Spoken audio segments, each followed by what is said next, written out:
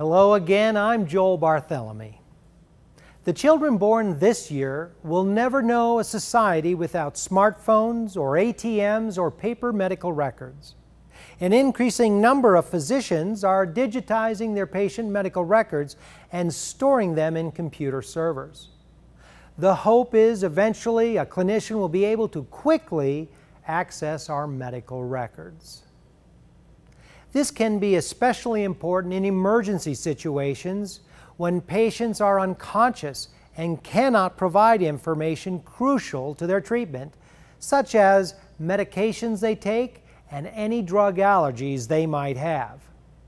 Convenience for us, the patients, is another reason to transfer the medical information on paper to a computer.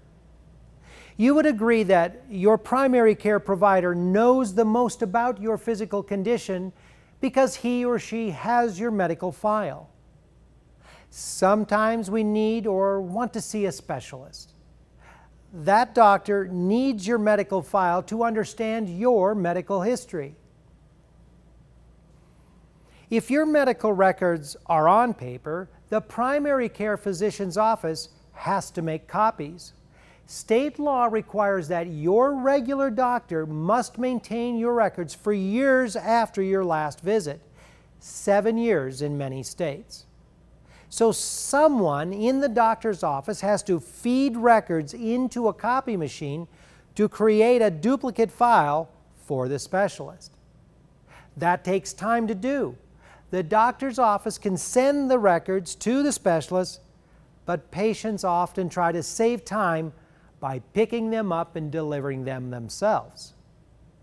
If your medical file is already on a computer, your records could be copied to a CD or smart drive.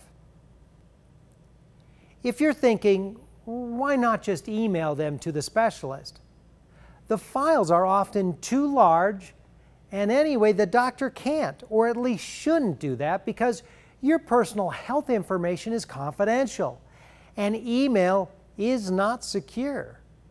There are websites, however, that allow secure file sharing like Dropbox, Mediafire, Google Drive, to name a few.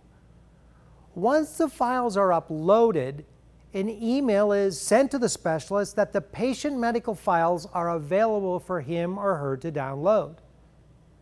The email should not identify the patient by name, again for confidentiality. Now, let's say the unexpected happens. The doctor you've gone to see in the past has died. He had his own practice, as many older physicians still do. Fortunately, you've not been ill for a couple of years, so naturally you haven't gone to see him. So when you do need care, you discover that something has happened. After you find a new physician, he or she needs to see your past medical records, but where are they? And can you even get to them? State law exists for people who are living. Situations differ, but some states do not require the preservation of medical records after a physician dies.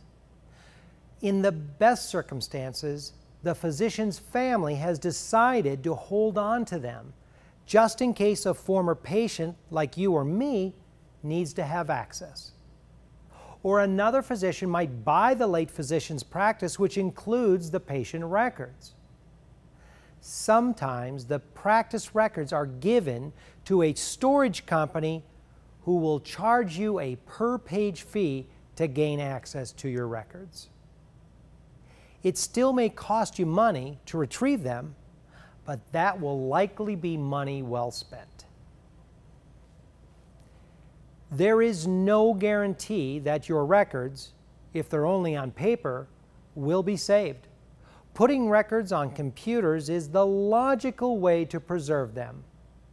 I hope you think that's the case, because here at GlobalMed we certainly do. I'm Joel Barthelemy.